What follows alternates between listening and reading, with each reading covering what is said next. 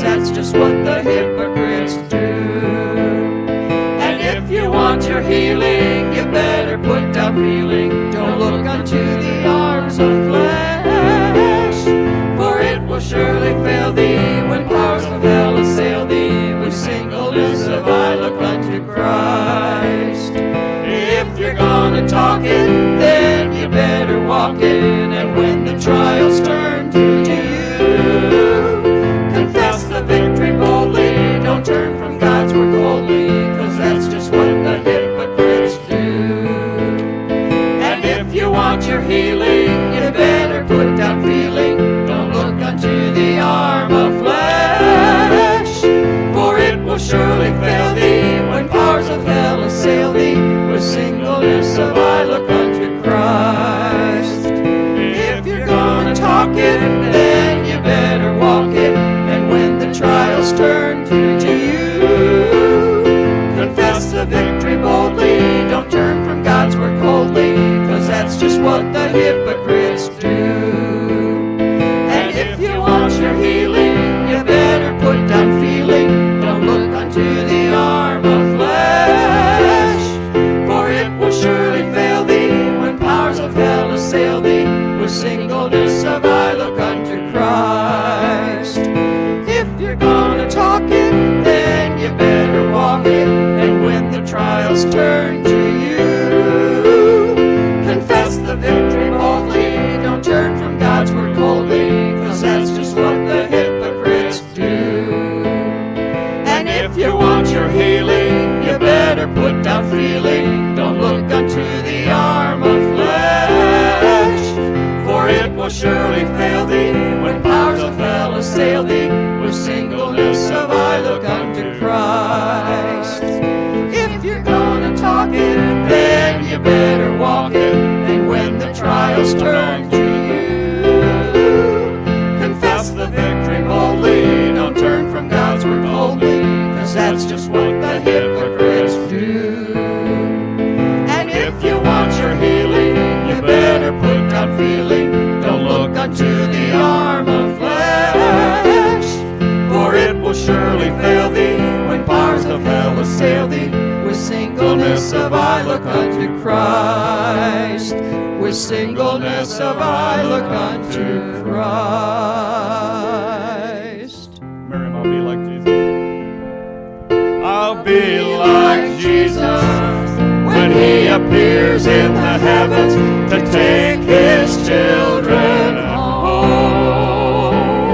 So much like Jesus, when the world looks on me, all they'll see is Jesus' face. For the life I now live, I am living by the faith of him. For it is he that has loved me and gave himself a ransom for me. I'll be like Jesus when he appears in the heavens to take his children home.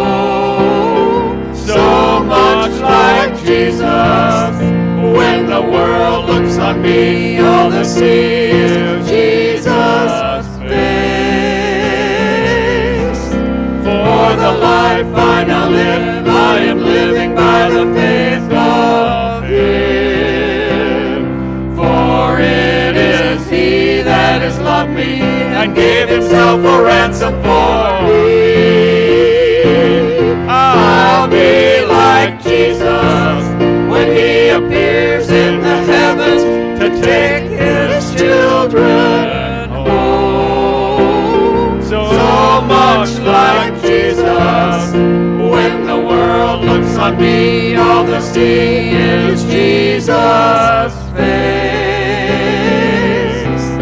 For the life I now live, I am living by the faith of him. For it is he that has loved me and gave himself a ransom for me.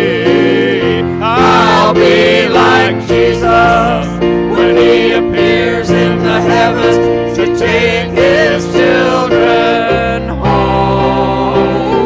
So Jesus. When the world looks on me, all they'll see is Jesus' face. For the life I am living by the faith of Him. For it is He that has loved me and gave Himself a ransom for me.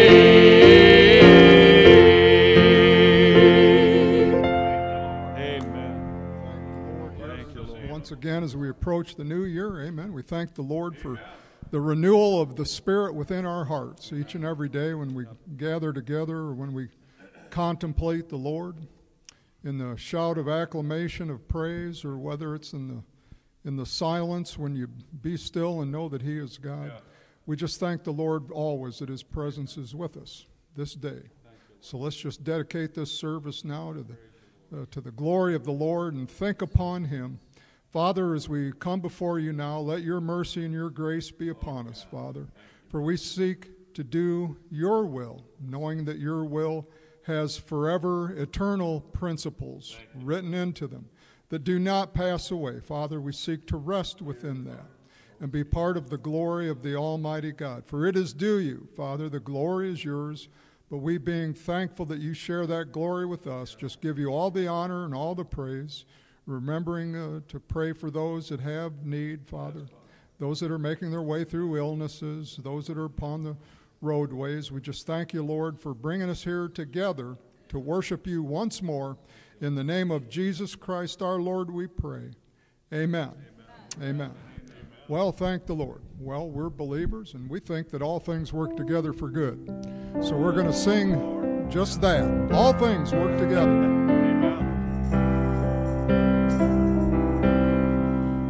All things work together for good to those who love the Lord. All things work together for good to those who love the Lord. So when the trials come, lift up your voice and cry, confess the faith, remember this. Tribulation and patience and grief will see you through. Because all things work together for good to those who love the Lord. All things work together for good to those who love the Lord. So when the trials come, lift up your voice and high, confess the truth and remember this. Tribulation worketh patience, and Christ will see you through. Because all things work together for good to those who love the Lord. All things work together for good to those who love the Lord. So when the trials come, lift up your voice on high, confess the truth and remember this. Tribulation worketh patience, and Christ will lead you through.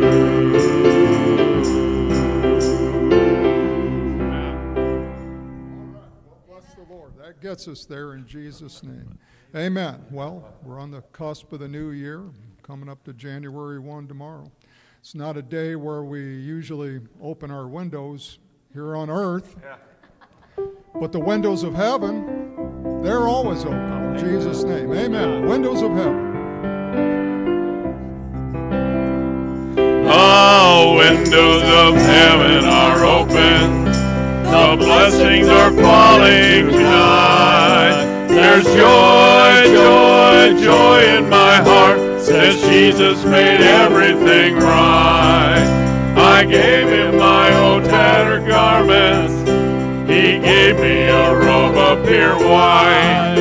I'm feasting on manna from heaven, and that's why I'm happy tonight.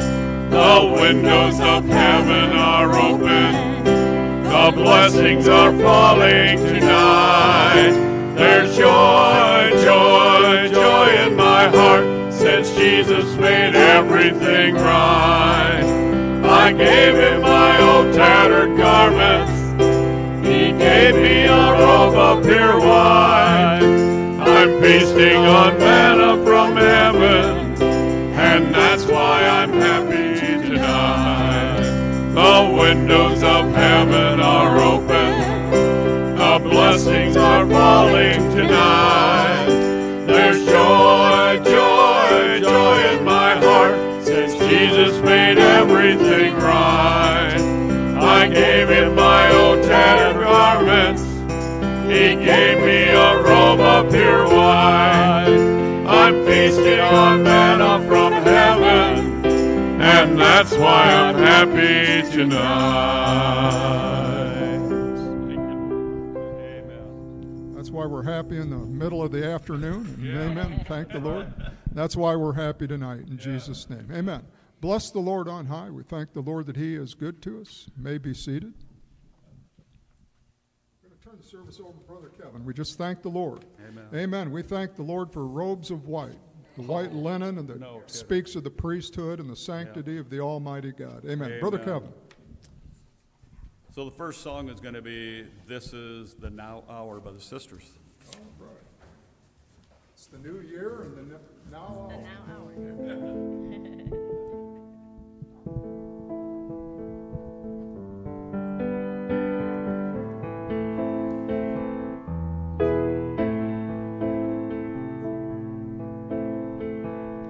Sometimes my life gets so busy, it tends to make me dizzy, and the devil finds a way into my thoughts, into my day.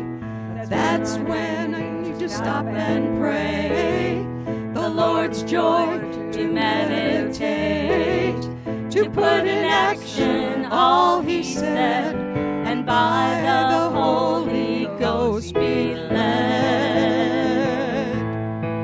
This is the now hour, it's the day of the Lord. Take the time to learn how to use his sword, and it's the now power, it's the way of the Lord. It's time to act as sons of God and be in one accord. Our lives today demand your time. You always feel that you're behind, and your senses make you blind. There's no peace that you can find. So just take a great big breath. To the flesh, your ears turn deaf, and then you'll hear the Lord loud and clear. Your soul is free from all fear. It is the now hour, it's the day of the Lord. Take the time to learn how to use his sword, and it's the now power, it's the way of the Lord. It's time to act as sons of God and be in one accord. The devil likes to question your ability. He even tries you with false humility. Don't let the devil talk you out of your place. Stay in God's grace by using his faith. Your confession can bring a miracle. If your eyes can look to the spiritual, you can have all that you can possess. When the Spirit calls, let your answer be yes. This is the now hour, it's the day of the Lord. Take the time to learn how to use his sword, and it's the now hour, it's the way of the Lord. It's time to act as sons of God and be in one accord. The enemy will use all his cleverness to get your mind in confusion and stubbornness, and he won't stop until you fight with all God's knowledge and all his might. Learn the power of prayer in battle, and don't be satisfied until you get it all. Be lifted up with resurrection faith.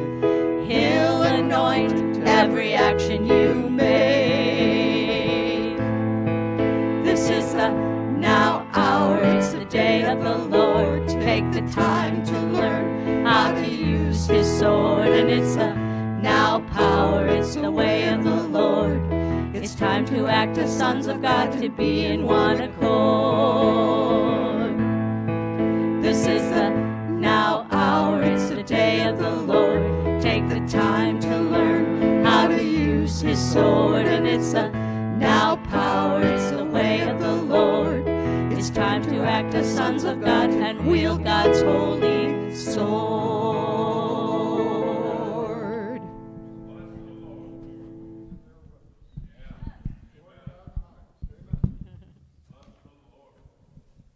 All praise and glory. Next song. We'll do plenty of the praising and glorifying God.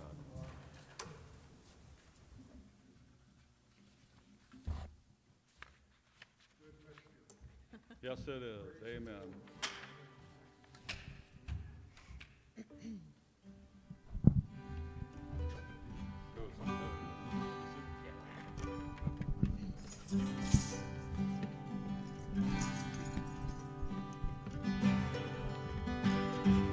Every breath I take, you breathe in me, Lord Jesus. Every song I sing to you, Lord Jesus. Every step I take, I walk with you, Lord Jesus. Every presence, Lord, shout holy, holy, holy. Praise and glory, Lord, belongs to you, Lord Jesus. Every breath I take, you breathe in me, Lord Jesus. Every song I sing to you, Lord Jesus. Every step I take, I walk with you, Lord Jesus. At your presence, Lord, shout holy, holy, holy.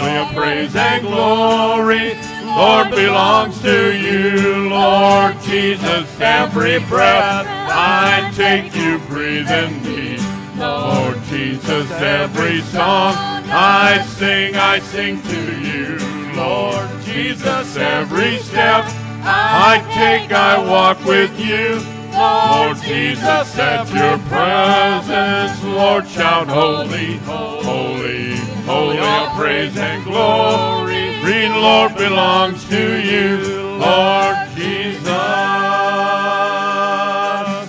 Amen. Bless the Lord. Amen. Thank you, Lord. Sister Margot, there are no limits.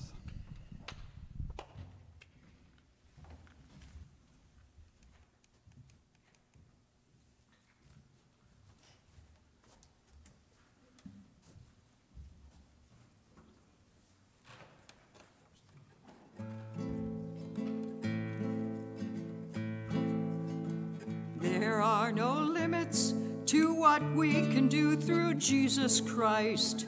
The Lord is our Father. He leads us, guides us, and loves us. He was the Word made manifest to counter the devil and start a new generation. He set the ways for me to go, already walking that same path. There are no limits to what we can do through Jesus Christ. The Lord is my Father. He leads me, guides me, and loves me. He walked this path to show me how, and said, as I have overcome the world, the flesh, and the devil, you can do it now. There are no limits to what we can do through Jesus Christ. The Lord is my Father. He leads me, guides me, and loves me. He sent His Spirit to teach us His word by revelation, making the flesh into the word. We are ruled by the wisdom of faith in God's word, not by reasoning. There are no limits to what we can do through Jesus Christ. The Lord is my Father. He leads me, guides me, and loves me. With is impossible to please God. We are more than just conquerors. We are his sons, and as sons, heirs to the throne of Christ. And all that God is. Bless the Lord. Hallelujah. Praise God for that. And Orville and I will sing Victory in Jesus for you. And before Brother Ryan preaches, we'll sing Look Up.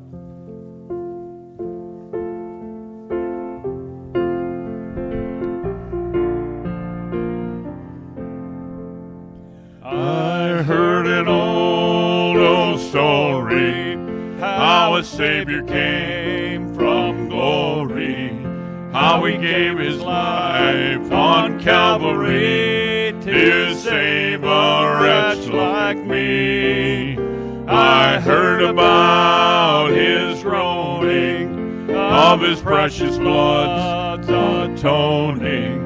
Then I repented of my sins and won the victory.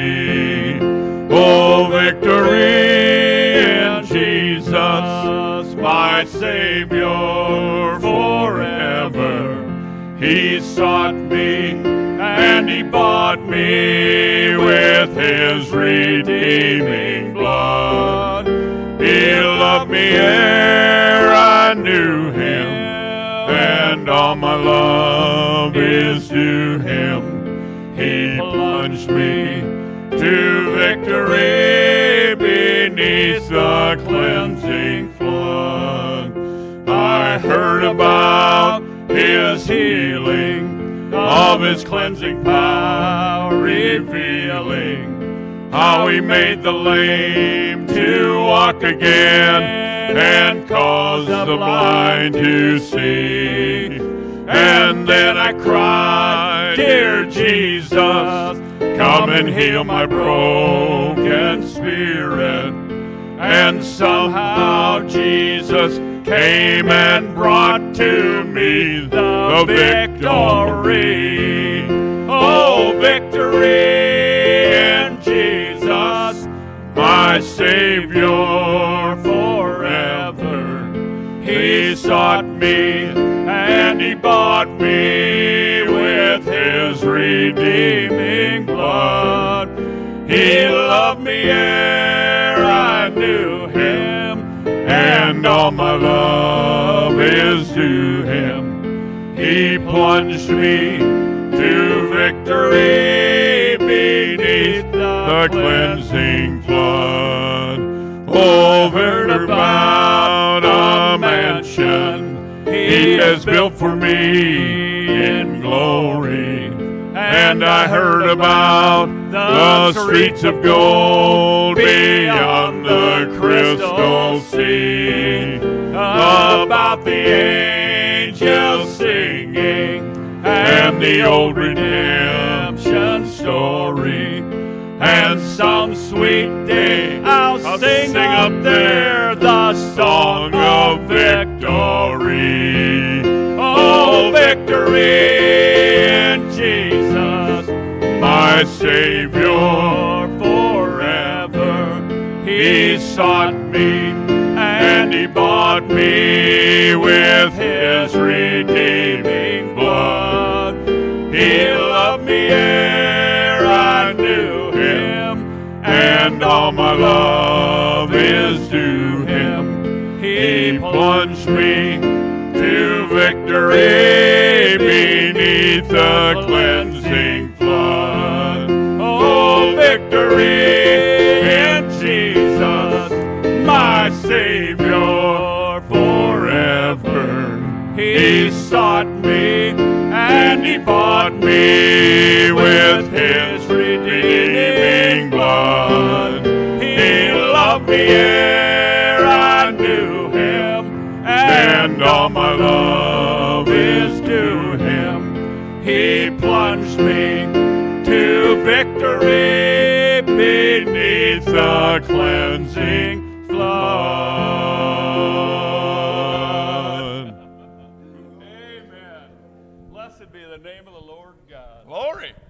before Brother Ryan preaches, look up. It's on Blue 105 if you want to look it up. Look up, your redemption draweth nigh.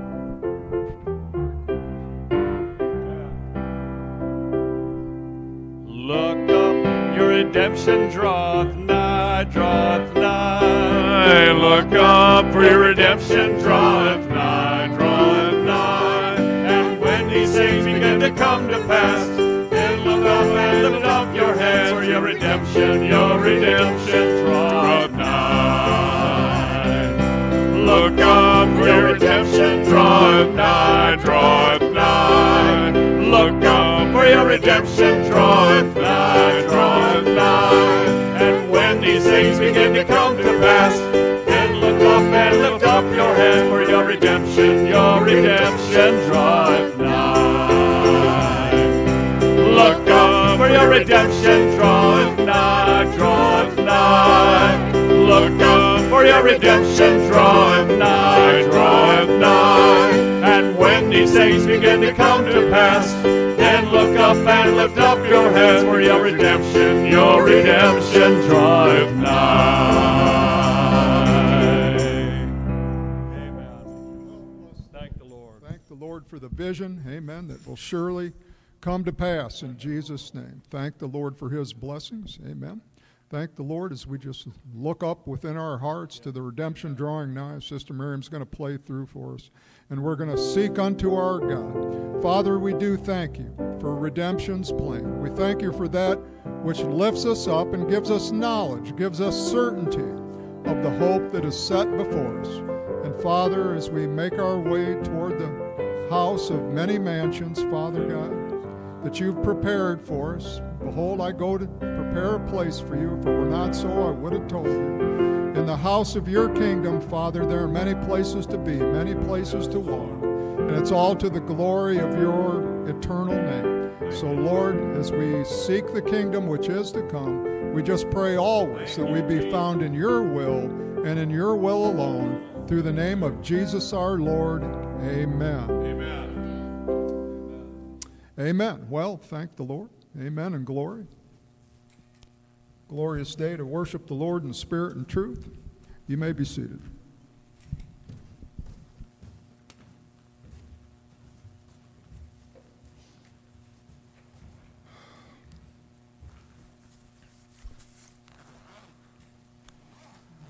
Well, thank the Lord that he's good to us. Without the goodness of the Lord, where would we be? Well, we'd be in the darkness of non-existence when you get right back to the start of things. God who brought life forth and put the breath of life into us. Amen. He's blessed us thereby. And for that reason, we live and move and have our being in him. So we're thankful ever for that. As God bless us this day and this afternoon and on into the evening, as we do indeed ascribe greatness to our God, as he's many things to us. He's our Lord and commander, as he bears those titles, but yet came to us in likeness of sinful flesh as one who is in service of others. As humbleness is a virtue, most certainly that the Creator wanted to experience for himself. That's part of the wonder and the magnificence of it all.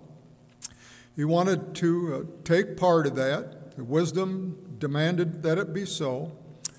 But how does the very Spirit of truth itself, the all-encompassing presence that sustains life and brought forth all things by faith that has substance to it, how does one such as that partake of a meek and lowly existence?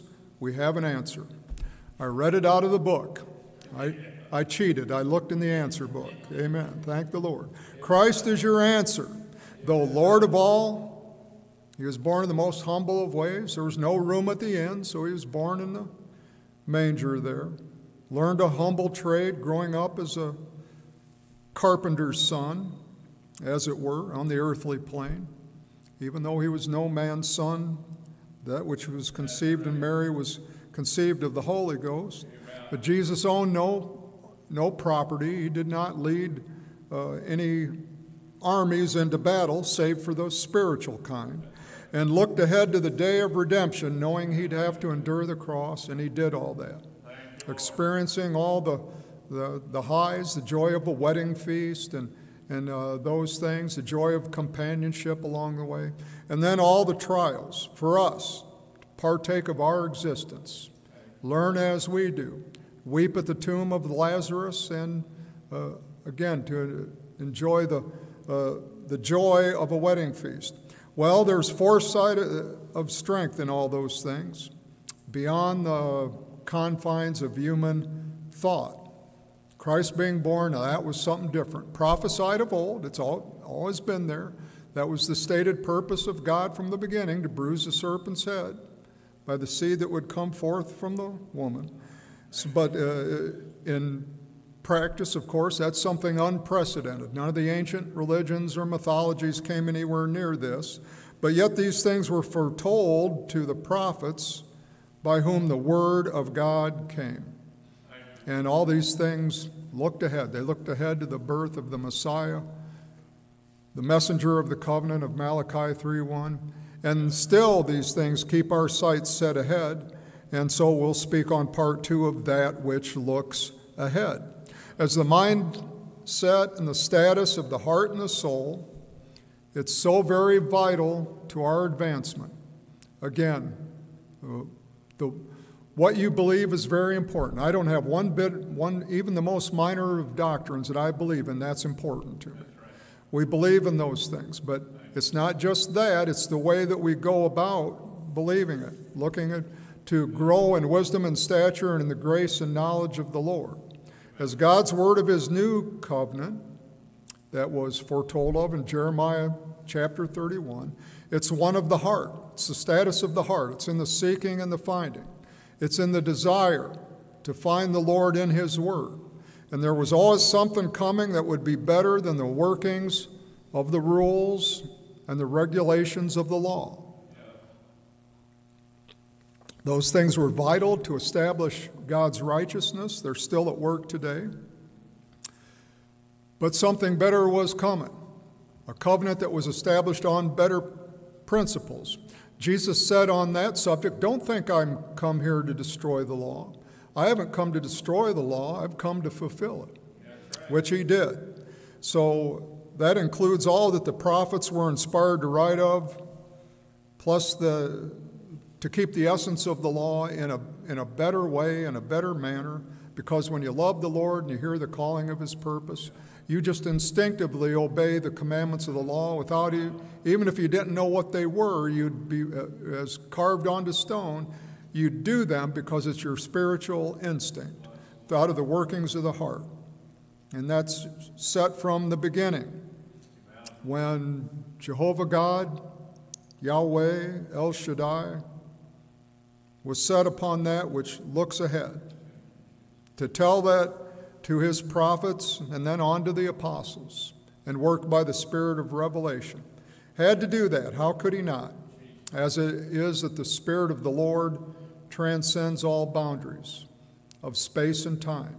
Looks ahead, for he was and he is to come, all at once, simultaneously, which is that's a lot to wrap the gray matter around. It's a lot to comprehend. But God is an infinite being and exists on all realms at the same time. And looking ahead is part of that. As we look toward the future, it's part of the natural state of being to the Almighty, because he always looks ahead to what shall be. So its course is, that course is built right into the fabric of the gospel. As the Lord's always ready to meet our needs. He's ready to make his face to shine upon thee, morning, noon, or night, past, present, future. His promises always look ahead to the place that's being prepared. His eyes always upon it, just like it was in Deuteronomy chapter 12 and verse 11, when God told Moses that his land, his eye is always upon that, the place of his preparing there. It was so for Abraham in making his way out of Ur of the Chaldees, the eye is always upon it, the kingly eye, and that Moses led the tribes toward. So it's there. So that being true, if God cares for the land that's promised here below, and his eyes are always upon it, how much does he care about the land of the new heavens and the new earth? How much does he care about the city four square? The four-sided pyramid shape that's equidistant at the bottom, city four square. The New Jerusalem, the Mount Zion, which is called the very perfection of beauty itself in Psalms chapter 50 and verse 2. How much does God care about that land? How much does he care about the Beulah land in the Hephzibah country, the land of the happy union in the delightful country? How much does he care about the place where the gates are open in the daytime and there is no night? Has God got his eyes set upon that land? I think he does. How much does the self-existent one who conceived creation, then expressed it into all reality, then inspired it to be written as we read it through our scriptures, how much does he care about the land of promise? Well, we have great and precious promise, and everything leads you to there. Everything within the scripture leads you to Christ and to the land of his preparing. He cares about it enough that he came to us as the word of expressive life itself, as Jesus, born in Bethlehem, raised in the Galilee region, as Jesus of Nazareth, brought out of Egypt. Once those that sought the child's life were gone from the scene, he was brought out of Egypt to fulfill Scripture. That's the same God that says, I prepare a place for you. Amen. He cares about us. And that's glorious future in Christ. Makes us all to feel like we're important. That's pretty good. I like to feel important, not self-centeredly important like that. We're just a small church. We don't have a lot of influence in this world. You know, we've got just a few people, a congregation, got a few people that pay a little attention to us once in a while out there in the internet land, which we're grateful for each and every one that can draw strength from the things that we say. But it makes us in the center of his will. It makes us to feel, because we have a place in him, it makes us to feel like we've all got a voice in what's being said and done, the great things of the Almighty God, because we do. And when we get prayers answered, it makes us feel like we're being heard, like we have value in Jesus' name. And who was it that said, I'll leave the 99 and go out seek the one lost sheep? There's not one lost sheep that isn't important to the Almighty. He cares about it just as much as the land that he is preparing. And that's glorious in Christ. Amen. We as a church, right here, we're not seen as, in the religious world out there today, nobody even barely knows we're here. We're not seen as much to be of much importance. But in Christ, no matter where it is, no matter if it's 2 or 3 that are gathered in his name in some distant corner of this world, amen, you're vital, you're important, you're part of the plan. Your prayers are being heard, and the land is being prepared for you. Amen. And that's where we find our value. Not in the things of this world, but our reliance comes from above. We know that of a certainty. Our value comes from above. And no soul gets left behind in Christ. And just to say those things, these are the promises which keeps our sights set ahead, as we need that. We all need to have instinctive vision, so God gives us eternity to set our sights upon. And the newness of life in Christ makes us to be of that vision, indeed, the object of it all, to be part of it. And what a great and glorious thing that is. In the consummation book of Revelation, we'll be in the 1st chapter here for a few verses. Wonderful things to consider here at this moment, the moment of the writing, as John the Apostle, Revelator, saw the vision. They thought they had him all imprisoned on the Isle of Patmos. We'll never hear from that guy again. Let's stick him out on an island out in the middle of the Mediterranean Sea. That's the end of that. Wipe our hands away from that. Wash our hands of it like Pilate did at the trial of Jesus. Yeah, that's the last thing we'll ever hear. Oh, God had other ideas. Amen. Thank the Lord. That was just the place. God gave him the megaphone of glory that reaches right up to us, amen, which penetrated into all lands and into the hearts of his children in order to proclaim his holy name. Thank the Lord, and we receive understanding by that. And by seeing the vision and hearing it, literally by seeing the voice, because in Revelation 1:12, John turned to see the voice. And I've looked at the translation of that, in the Greek word proskuneo. It literally means to see and to hear. So John turned to see the voice as it spoke to him. He became part of it by the partaking thereof and receiving of the vision. Amen. Thank the Lord. The station was WORD, but the transmission was going out. John was the receiver. He picked up the wavelength in Jesus' name. He wasn't the source of the gospel transmission, but he sure became part of it as he received the signal there and became an instrument of sight. As he sees one in the strangeness and the beauty and the glory of the vision, he sees one like the Son of Man. The Son of Man referring to Jesus, a term used about 70 times in the New Testament. Some counts make it a little more than that. The Master often used that of himself.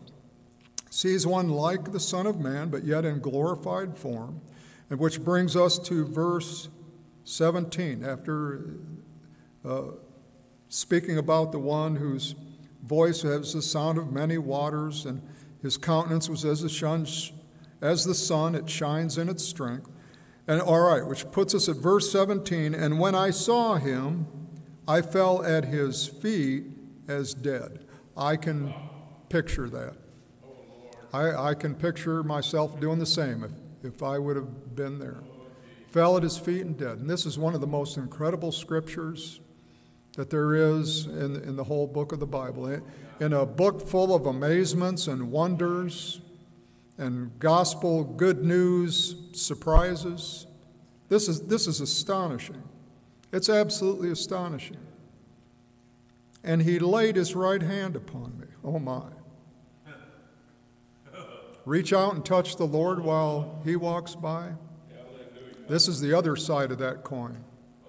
This is the Almighty God reaching out to you. Amen. He's reaching out to you. He's always there, hearing every prayer, faithful and true. He laid his right hand upon me, saying unto me, fear not, I am the first and the last. Well, bless the Lord. I am he that liveth and was dead, and behold, I am alive forevermore. I am. Experienced death there, raised up by the power of the third day, and now I'm alive forevermore. Amen. And have the keys of hell and death. Write the things which thou hast seen, and the things which are, and the things which shall be hereafter, those things that were. He was, he is, and is to come. So what you've seen, and things which are right now, things that'll be hereafter. In fact, there's some looking ahead for you. This looks ahead in a mighty vision. It looks to the coming of the Lord. And write of the mystery of the 7 stars which thou sawest in my right hand, and the 7 golden candlesticks. For those have meaning, which comes forth in the second part of the verse, which is the 7 stars are the angels of the 7 churches, and the 7 candlesticks which thou sawest are the 7 churches. And this is one of the markers whereby it gives identity to the vision, as we're told in symbolic, metaphoric terms, representations in symbol form. of what all these things mean. It's a basis upon which to further identify the meaning of what is seen. Now, it's not just so simple that you can just take those words in every scripture and give it across-the-board definition. Other scriptures that might use the same words may have different interpretations. That will depend on the context of on which any revelation rests, as God chooses this visual imaging to convey truths that are so deep, so powerful, so very vital that they must be concealed from the wise and the prudent and revealed unto babes. Hasn't God chosen the poor of this world who are rich in faith to work his word through, to work through those that seek him? The Lord works in such ways as so to reveal himself as to those people who seek him out of a true heart, who find the way, but then he conceals himself from others who have ulterior motives, have other motivations. It's not just for everybody. So God hides himself in simplicity so that he can speak to his own people and so that the enemy can't use the revelation power against the Most High. As truth comes in full to a remnant seed as ever, and you have to make some faith effort, take some study, take some belief, take some interpretation, takes faith effort to reach these upper levels of revelatory wisdom. God works that way. God works through a remnant seed. Israel was not chosen because they were the greatest in number. It's because they were the fewest. They weren't the mightiest nation on earth. As a matter of fact, nationhood, they were just slave rabble in another country. They weren't the strongest people. They were the weakest. They were not the most learned. They were the least educated. And if God was to choose the powers and the towers of this world to work through, he would have chosen the Egyptians, right? That would have made more sense. They had the power, they had the gold, they buried their kings with golden masks. That's how elaborate they were. They had all the temples, they had the finery, they had the hieroglyphic writing and communication. They had all that business, yet Jesus came to make plain the way of salvation so that all could find life by simple faith confession on a very personal level to all nations. So don't worry about the numbers. We've got one on our side. Amen. Thank the Lord for that. Fear not, for he's the first and the last word on every subject. He's got it all covered. From the simplicity of the confession of salvation to the upper room of his mysteries. It's all there. It's all there in Jesus' name. Amen. He holds the keys of death and hell, even as he delivers us the keys of the kingdom, which Peter then passed on to us by way of Acts 2:38, repentance and baptism in Jesus' name. Those are the keys to the kingdom. They get you entrance into life. All right, so we must look ahead to these things. And in our subject title, and that which looks ahead, what's John told to write of? It's what John has seen previously. It's of what is. John was there. He witnessed Matthew 24 in the flesh in real time, being there. So John's seen some of these things, but it's speaking of that which is also. At that immediate moment of the things which are now, and to our emphasis point, to the things which shall come hereafter. Covers the whole spectrum of creation. So that's looking ahead in perfect continuity with Revelation 4:8, and that's the scripture of the proclamation of the four living creatures who stand in the presence of the Almighty God that say, "Holy, holy, holy is he, because he was and is to come." Yes. Even they have the high rank of angels, cherubim, seraphim, rank of angels, those that stand in the presence of God, they have the need to look ahead too, by their nature. They're looking to the God who was and is to come. You have to have that aspect of things. So it's built right into them just the same way it is for us. Ultimately, we're all servants together of different creative orders, but still fellow servants of the Most High.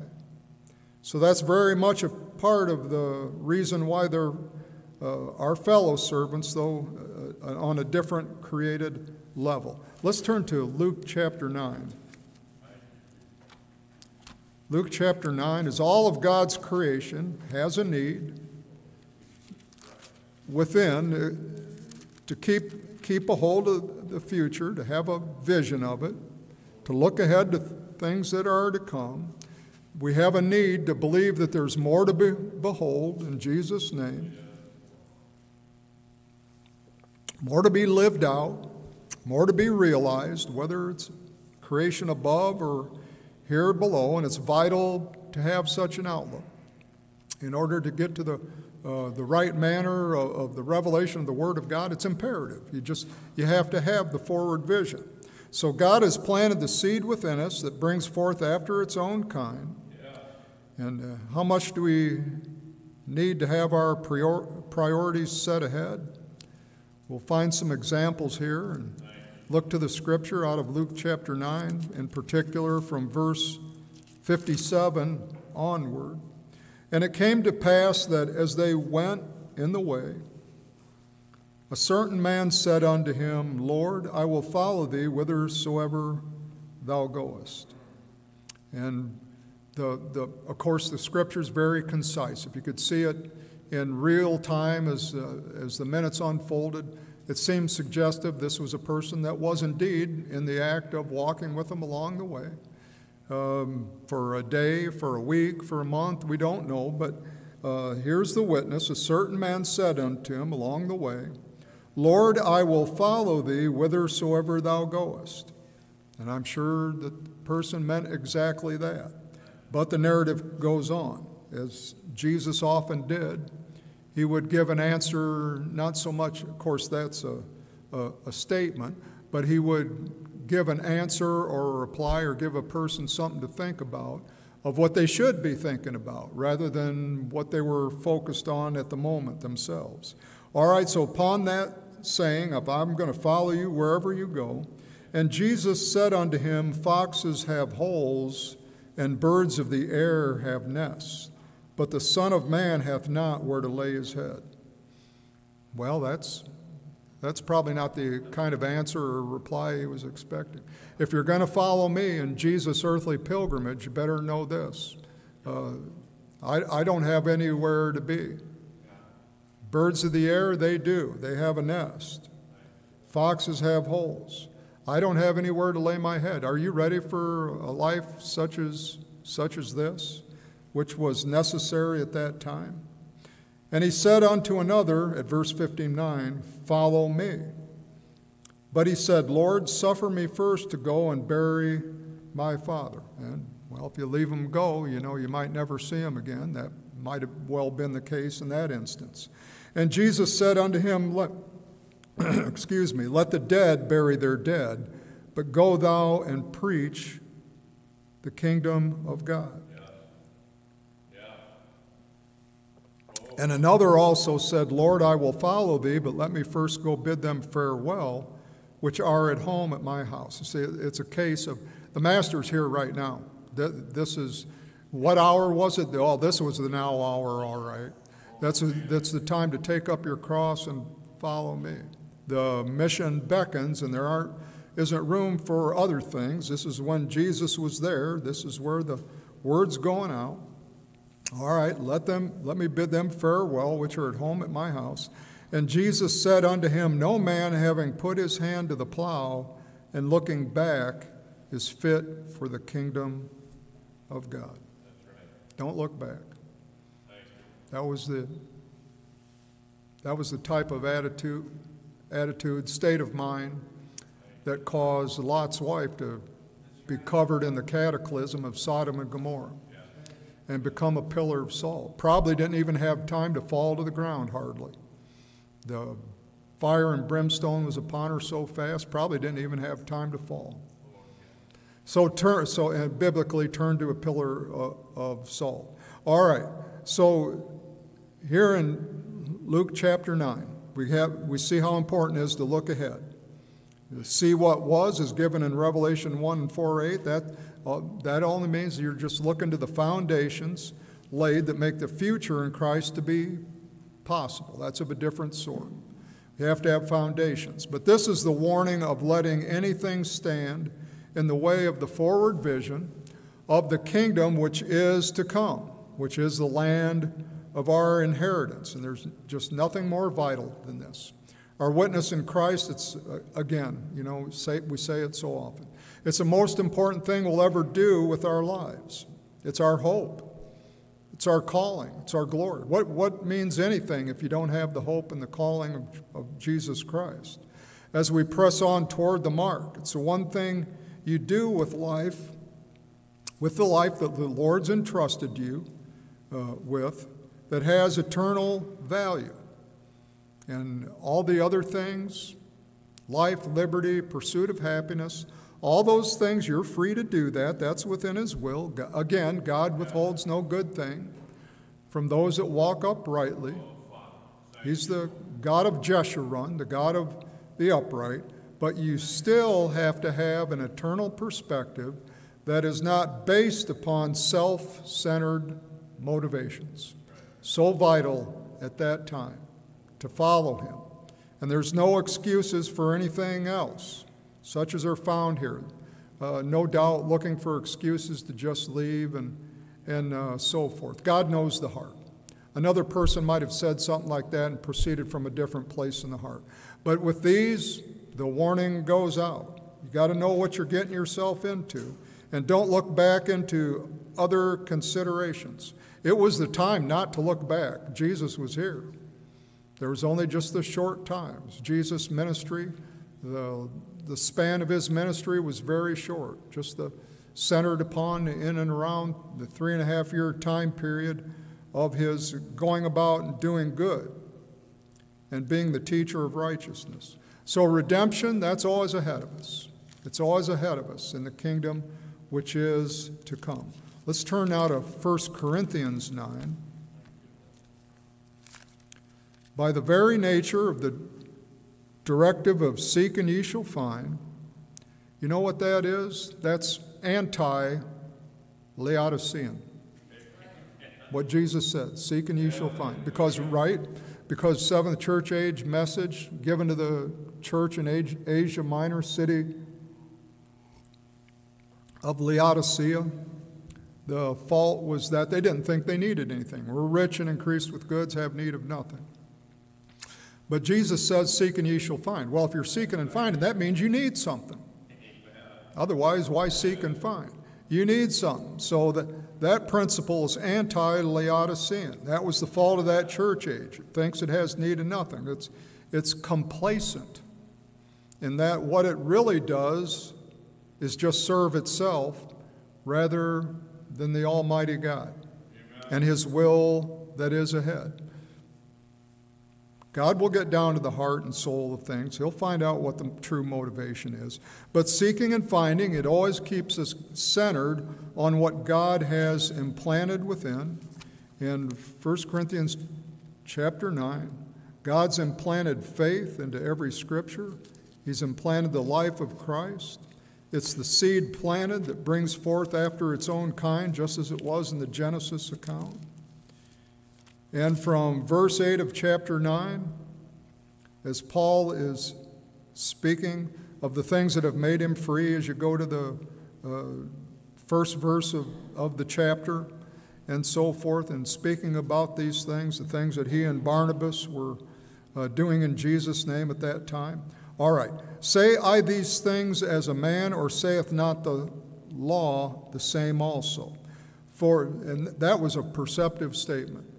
Because the laws, the health and the dietary laws and the cleanliness laws, all those things which were incorporated into the law of Moses were for our benefit. And perceiving that, Paul says this, for it is written in the law of Moses, thou shalt not muzzle the mouth of the ox that treadeth out the corn. And That's good for the beast, that he gets to munch some corn as he turns the wheel. But that's not the primary reason why it was written. That's part of it. It has its level of importance. All right, but Paul says, doth God take care for oxen? That's not, after a manner, he does. But that's not the primary purpose of the commandment. The primary purpose is here in verse 10. Or saith he it altogether for our sakes? For our sakes, for you and I, no doubt this is written, that he that ploweth should plow in hope. And we're plowing, we're turning the wheel, symbolically speaking. We should plow in hope, and he that thresheth or gathers a harvest in hope should be partaker of his hope. If we have sown unto you spiritual things or planted spiritual seeds, is it a great thing if we shall reap your carnal things? Well, thank the Lord that he blesses us with the things that will pass, carnal in the sense they pass away. But thank the Lord that he gives us the harvest to sustain the body. But the spiritual is so much more important.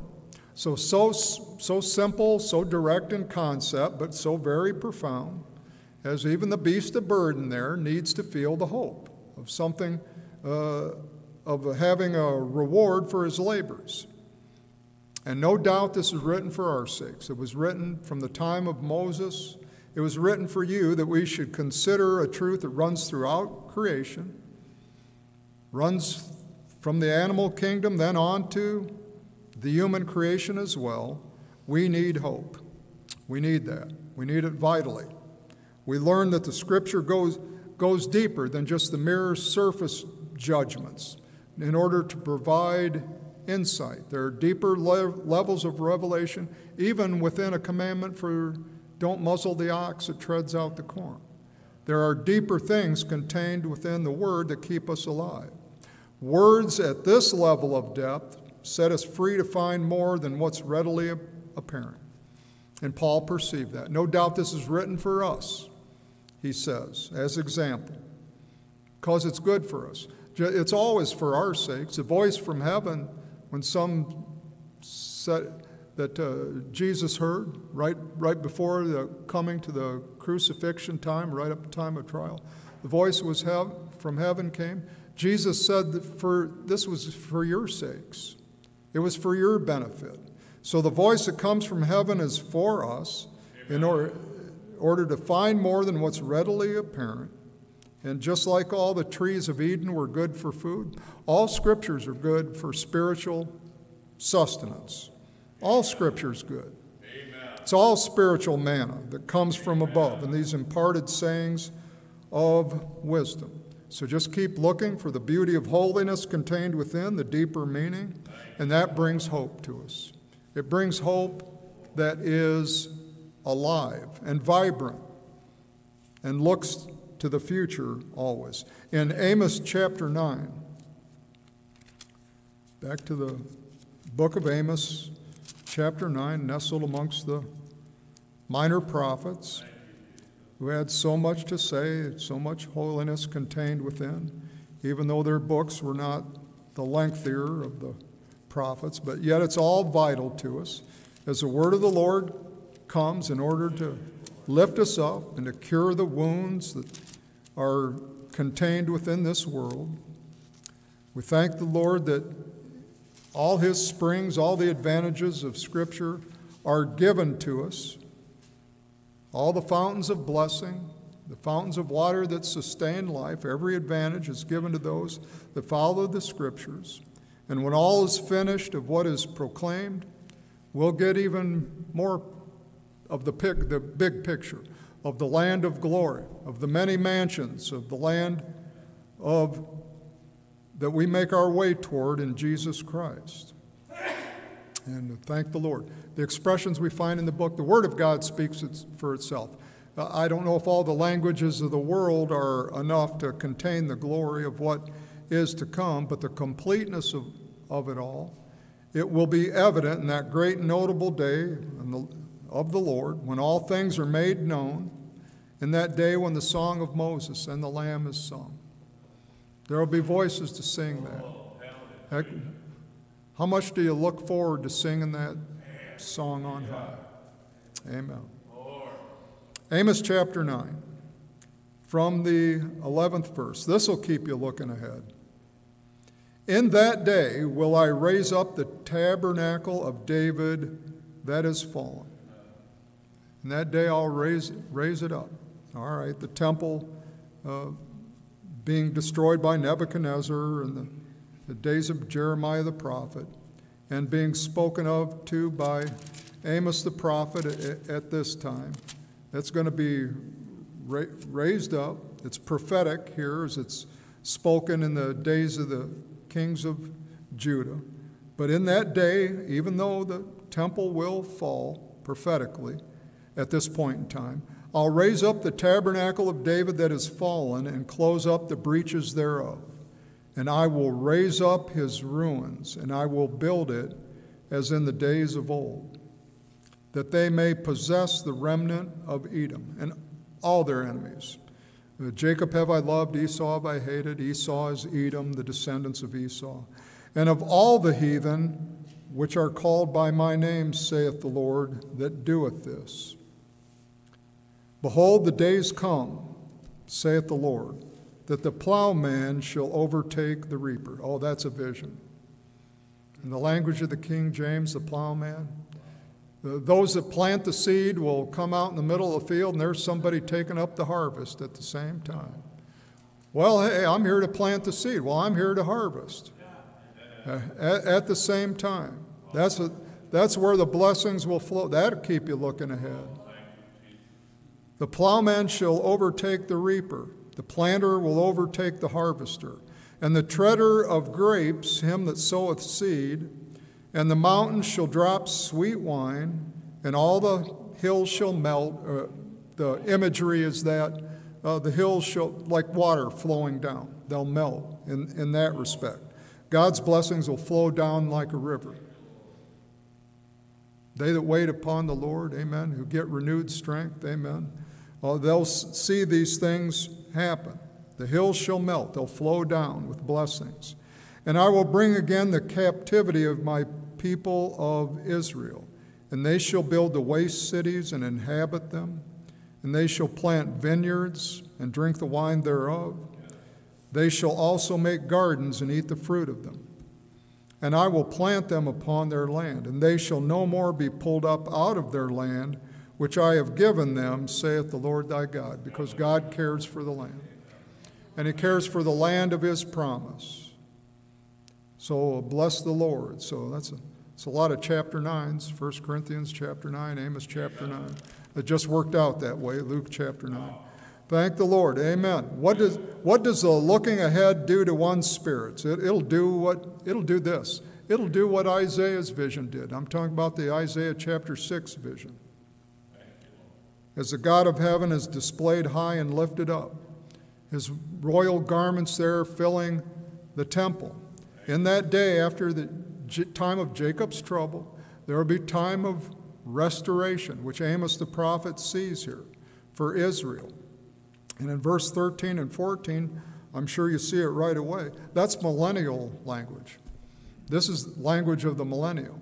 That's the 1,000-year reign of Christ setting up his kingdom upon earth. The time of Christ and the time of the wandering through the nations, the dispersion through the nations, that had to come first, but this is the strength that held it all together.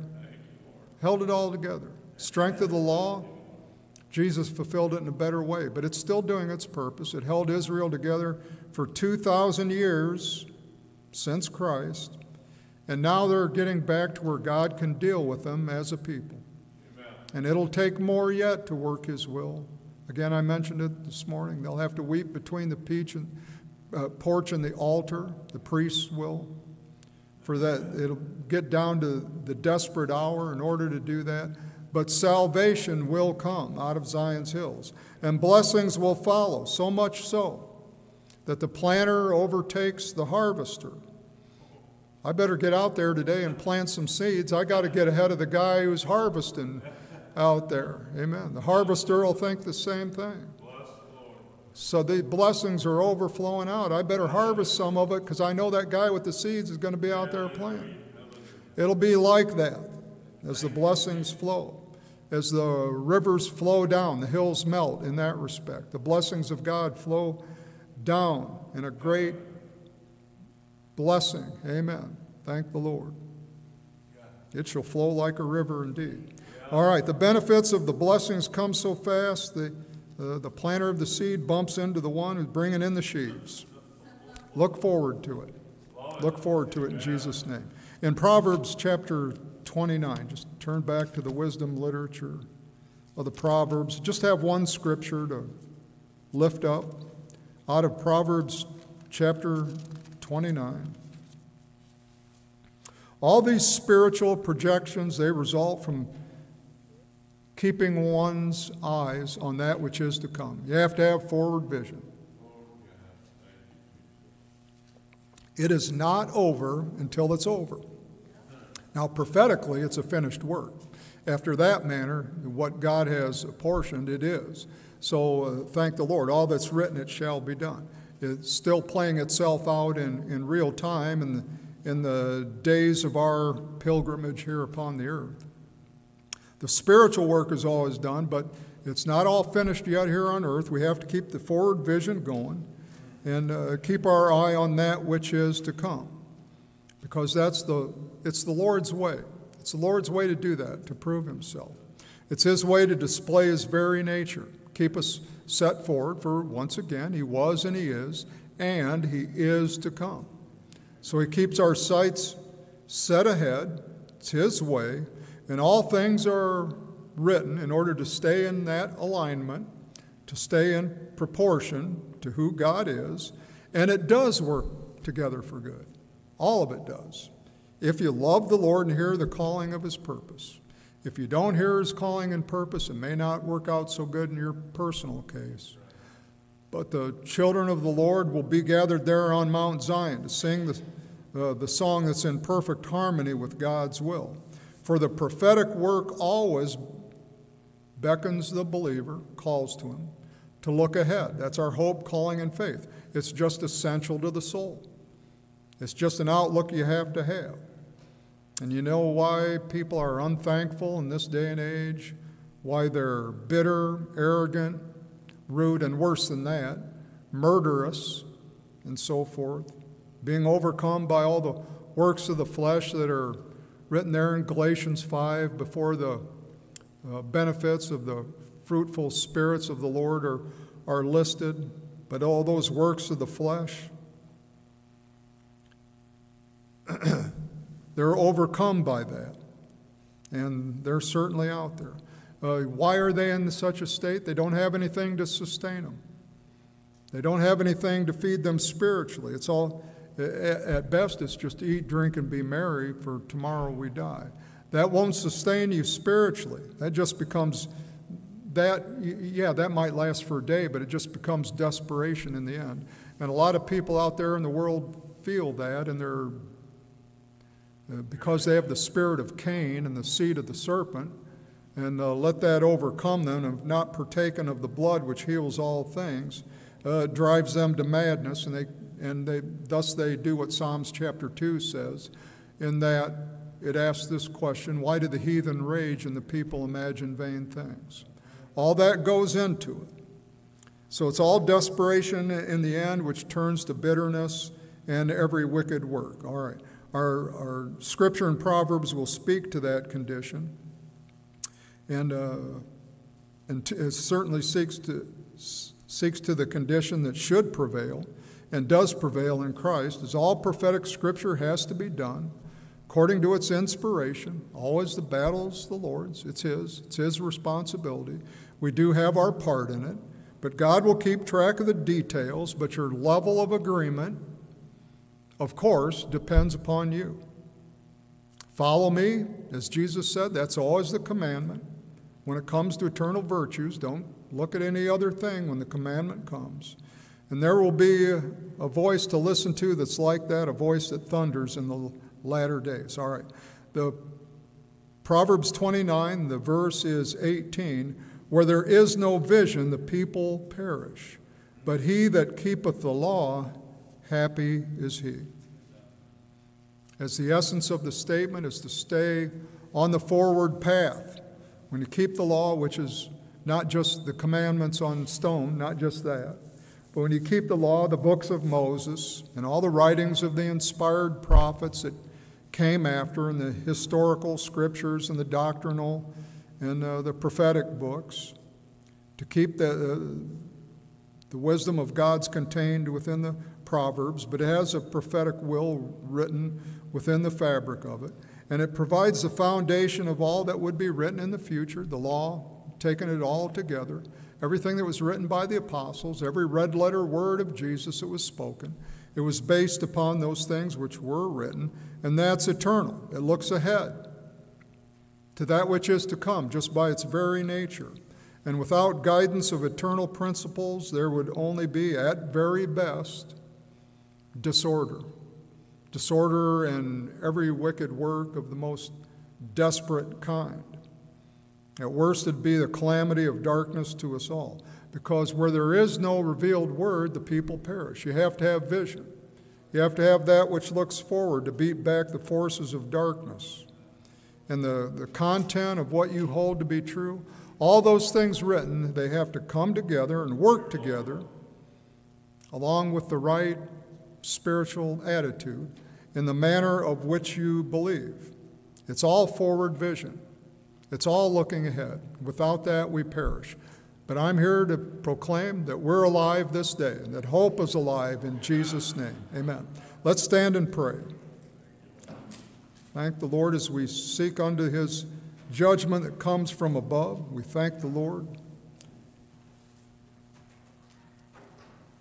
of what we've been granted with. We know that every word of God is pure. It's all to bring glory to his name, which we're going to sing that song. It's on the Green Book, page 196. Glory to his name. Get a little blood applied to our hearts. Amen. Glorify the name of Jesus. Thank the Lord for the blessings that we see. As we see, it was so for John there upon the Isle of Patmos when the one like the Son of Man reached out and touched him there. Thank the Lord that he reaches out and touches us with his hand. Thank the Lord that his mercy is there. Thank the Lord that his mercy is ever abundant. His mercy endures forever through his word and through the vision of Scripture that forges the pathway of our life and keeps us looking ahead in Jesus' name. So thank the Lord. As we bow our heads and pray, we're going to dismiss with prayer. We thank the Lord for the blessings that we have this day. Sisters may play through. Oh, thank you, Father, for being our glory, for being our good word from on high. This word is good. It's good. It's the more the word is a cure for anything. In Jesus' name, it makes us to run, Father God, leap over a wall. In Jesus' name, it brings us to the very gates of heaven that are open in the daytime, where they're in the land where there is no night. We thank you for the vision of it. We thank you for your presence being among us. We thank you for the word of healing that's gone out, the word of comfort that sustains our spirit. We thank you, Lord, for the seed of hope that's planted within, that keeps us on the vision. For where there is no vision, people die. People perish without it. But Father, we have a book of vision. We have a book that looks ahead and teaches us the way that we should go. So this is the way. Walk ye in it as we follow the way, the truth, and the life of your holy word. And we thank you for it. Father, Lord, bless those that are in need of healing, need of strength to meet the challenge of the day. Father, be the light unto our path that makes us to walk even through the valley of the shadow of death. You're around me, Father. There's no darkness that the light can't pierce through it. So we thank you, Father, for being our help, for being our light that's set before us in Jesus' name. Amen and amen. Amen. Well, glory to God. Amen. Glory to God in the highest. Thank the Lord that we're here with us. Thank the Lord. Glory be to his name. Thank you, Lord. Hallelujah. It's on page 196 if you need to look. Down at the cross where my Savior died, down where for cleansing from sin I cried, there to my heart was the blood applied. Glory to His name, glory to His name, glory to His name. There to my heart was the blood applied. Glory to His name. I am so wondrously saved from sin. Jesus so sweetly abides within. There at the cross where He took me in. Glory to His name. Glory to His name. Glory to His name. There to my heart was the blood applied. Glory to His name. Oh, precious fountains that save from sin. I am so glad I have entered in. There Jesus saves me and keeps me clean. Glory to His name. Glory to His name. Glory to His name. There to my heart was the blood applied. Glory to His name. Come to His fountain so rich and sweet. Cast our poor soul at the Savior's feet. Plunge in today and be made complete. Glory to His name. Glory to His name. Glory to His name. There to my heart was the blood applied. Glory to His name. Glory to His name. Glory to His name. There to my heart was the blood applied. Glory to His name. Well, glory. Thank you, Lord. Apply it to our Let's all go down to the room